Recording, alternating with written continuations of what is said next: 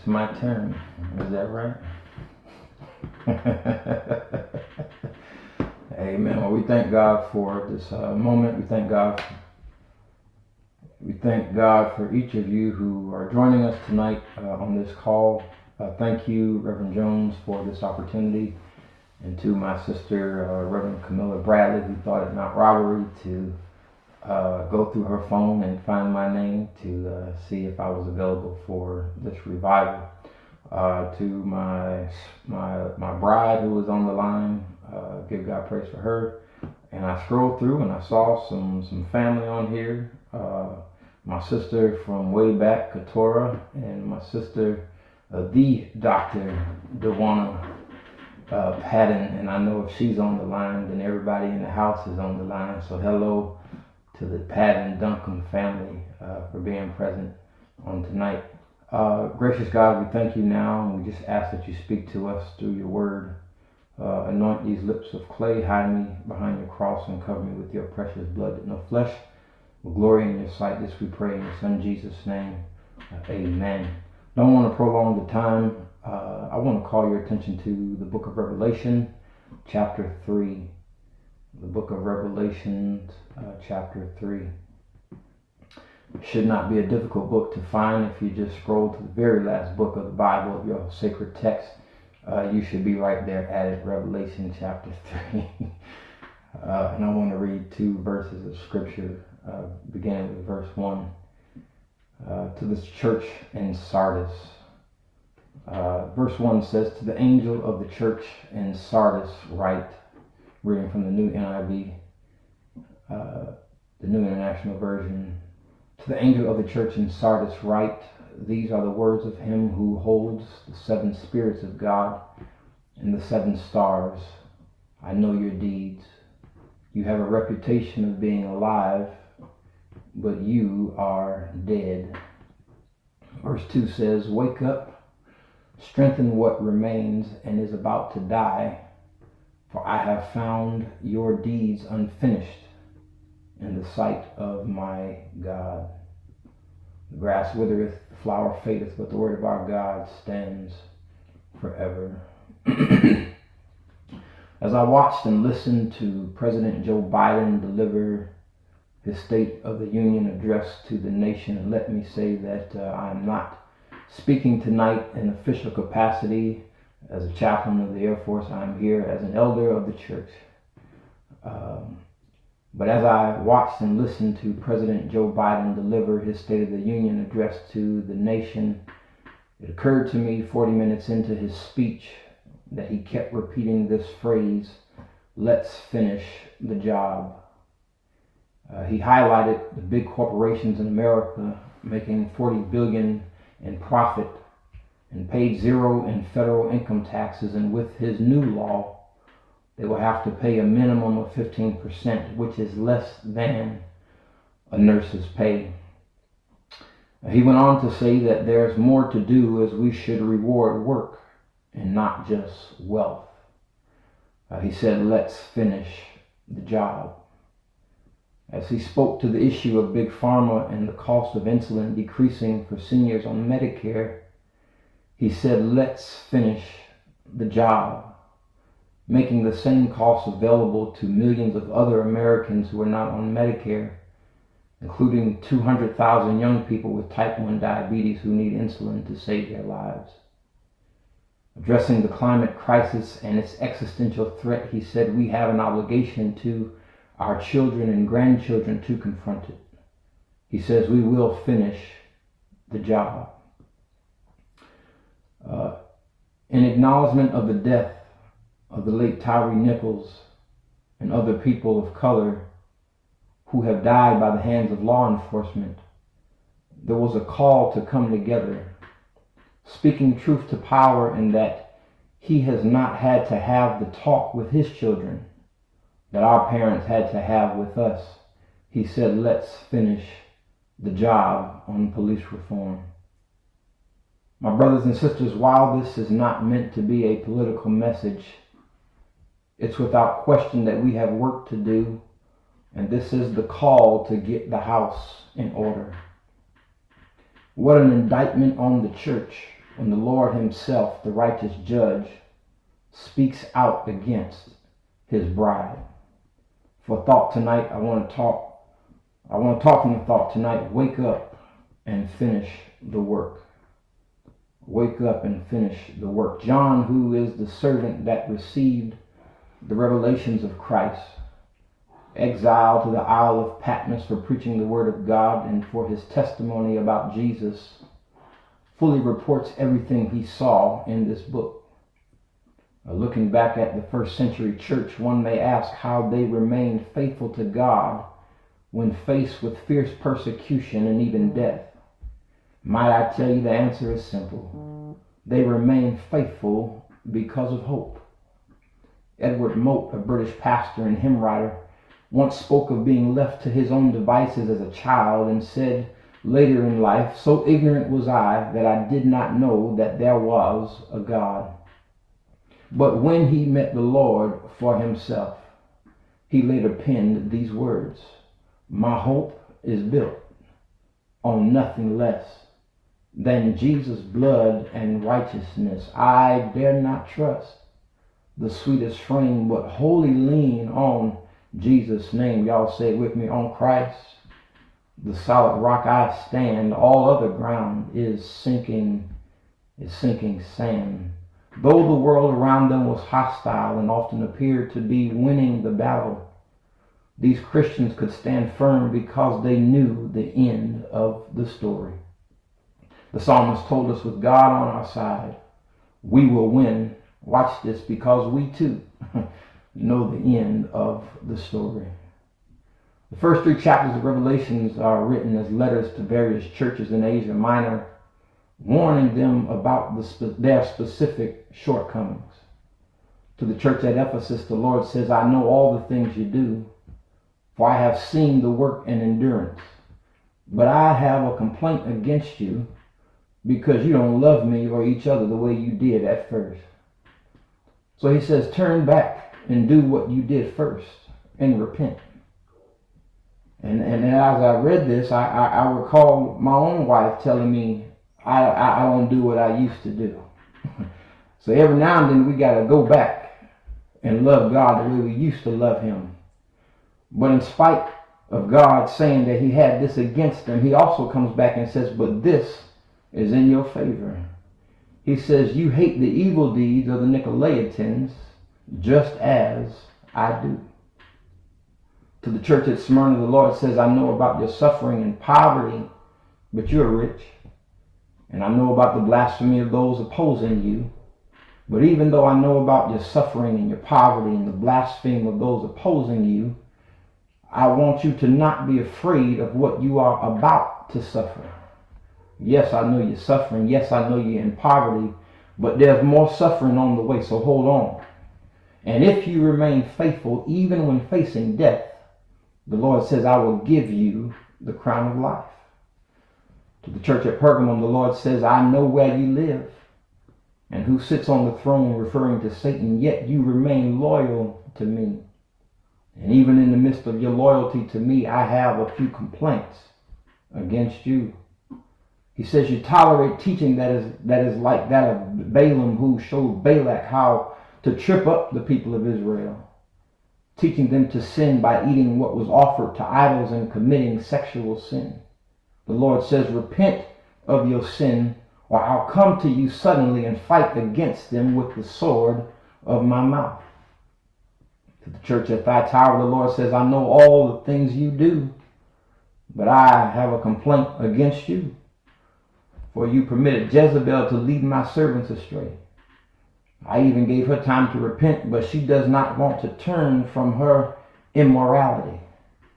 But I have a message for those who have not followed the false teaching.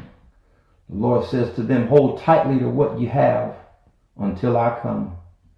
And to all who are victorious and obeyed until the very end, to them I will give authority over all the nations, ruling with an iron rod and smashing them like clay pots. The text says, whoever has ears, let them hear what the Spirit says to the churches. And then now, tonight, we come to our text, Revelation chapter 3, verses 1 and 2, where he's talking now to the church and Sardis. Verse 1 says, to the angel of the church in Sardis write, these are the words of him who holds the 7 spirits of God and the 7 stars. He says, I know your deeds. You have a reputation. You have a reputation. You have a reputation of being alive. Well, why don't you look at your neighbor on the Zoom and say, but you are dead. Yeah, I know people think you're alive, but you're dead. You're walking around dead with the reputation of being alive. The ancient city of Sardis had seen its best days and had started to decline. Yet it was a wealthy city situated at the junction of several important roads and trade routes. It was no secret that there was a connection between Sardis and easy money. Sardis, being the place where our modern day money was born, was also a city well known for its softness and luxury. It had a well-deserved reputation for apathy and immorality. The combination of easy money and a loose moral environment made the people of Sardis notoriously soft and pleasure-loving. This softness, this lack of discipline and dedication was the doom of Sardis on a few different occasions. In the days of Cyrus, the city of Sardis was ideally suited for defense, and there seemed to be no way to scale the steep cliff walls surrounding the city. The king offered a reward to any soldier in his army who could figure out how to get up the city wall. One of the king's soldiers studied the situation carefully and noticed a soldier of Sardis drop his helmet down the cliff walls and watched him climb down a hidden trail to recover his fallen gear. The location was marked, and that night a detachment of the king's troops went up the cliff to the city walls. And when they reached the city walls, they found the soldiers of Sardis unguarded. These men were so confident in their natural defenses of their city that they felt no need to keep a diligent watch. And might I say that the enemy sees us unguarded, so confident, cocky, and complacent in the things of the Spirit that we don't keep a diligent watch? We were told in John 10:10 that the thief does not come except to steal and to kill and to destroy. And even after being out of the church building for 2.5 years, some of us are no more closer to God than we were before, and some have even drifted farther away. We don't pray like we should. We're more focused on the discrepancies of the organization rather than living authentically within the organism. The foolery that happens within the walls of the ecclesia is now broadcasted on social media, and every word that is spoken is not from God, and every praise break is not because the Spirit is moving. We are unguarded, overconfident in the way we do church, that many do not seek a pure and authentic relationship with God. Therefore, we cannot encounter a fresh move of God. I think I want to say that one more time. We are unguarded and overconfident in the way we do church, that many do not seek a pure and authentic relationship with God. Therefore, we cannot encounter a fresh move of God. Verse 1, to the angel of the church in Sardis write, these are the words of him who holds the 7 spirits of God and the 7 stars. I know your deeds. You have a reputation of being alive, but you are dead. Jesus describes himself to the church using terms that emphasize his character as the master of every spiritual power and authority. The repetition of the number 7 is our reminder that in him is the fullness of the Spirit of God and the fullness of the church. For the number 7 represents completeness. He says, I know your deeds. The King James says, I know your works.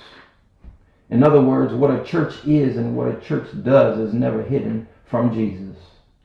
You might think you're getting away with what you're doing in the dark, but Proverbs 15:3 says, but the eyes of the Lord are in every place, beholding the evil and the good.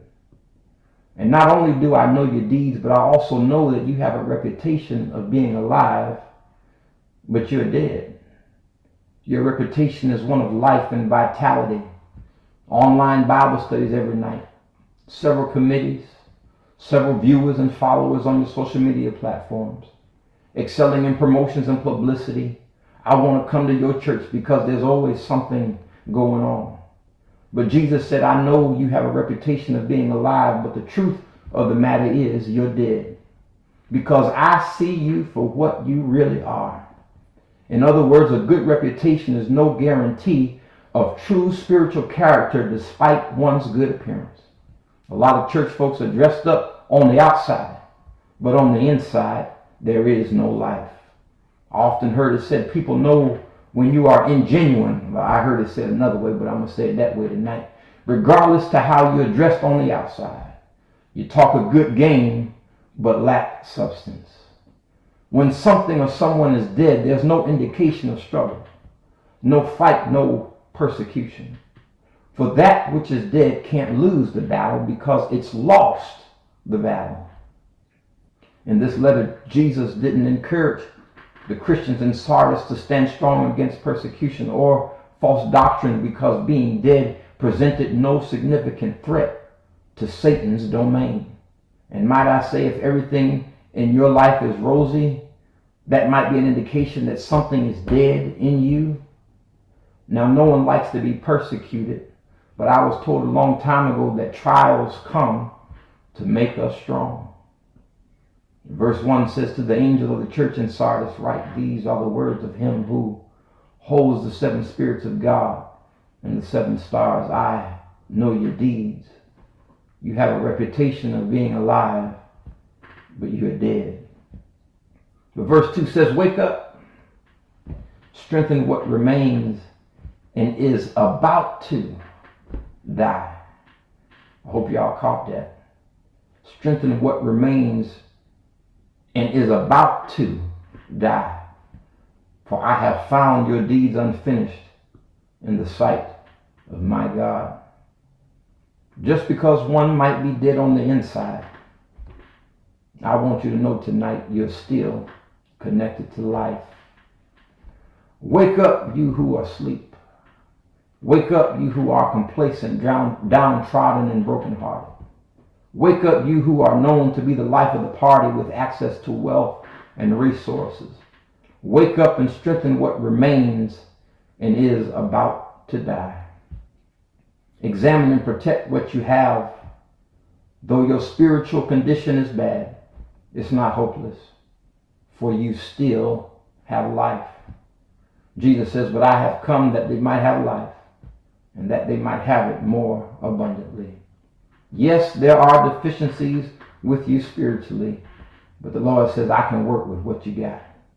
Strengthen what remains that's at the point of death, because there's an opportunity to finish the work. Get out of the habit of starting something and not completing it. Why don't you allow God this year to complete his work in you? You've put on airs long enough. Wake up and strengthen what you got left. Somebody might be saying, but life is closing in on me and I have to pretend to be alive knowing that I'm dead. It's something to know that you're dead, yet have to pretend to be alive. I want to say to you tonight, wake up and strengthen what remains and is about to die. I don't know about you. I don't want to lose nothing that God has for me because I'm putting energy into a reputation of being alive when I know that I'm dead. It's time out for playing church. It's time to be real. It's time to be revived. And it's time to wake up and strengthen what remains and is about to die. My brothers and sisters, we've got work to do. And it's my prayer that we wake up and finish the work. And somebody may be asking, how do I finish the work? What do I do once I've awakened? Well, the answer is simple, and it's found in verse 3. The Lord says, remember. Remember what you have received and heard. Hold it fast. And don't just hold it fast, but repent. Repent, for the kingdom of God is at hand. James 1:12 says, "Blessed is the man who remains steadfast under trial. For when he has stood the test, he will receive the crown of life, which God has promised to those who love him." Why don't you encourage those who are next to you and say, wake up and finish the work. Gracious and all-wise God, we thank you tonight for what our eyes have seen and what our ears have heard. Lord, help us wake up and finish that which you have committed to our hand. We thank you for the opportunity to hear what thus saith the Lord. And God, as we prepare to end this call and end this message, that we put into practice what we heard on tonight. We thank you and we love you and we praise you in Jesus' name. Amen.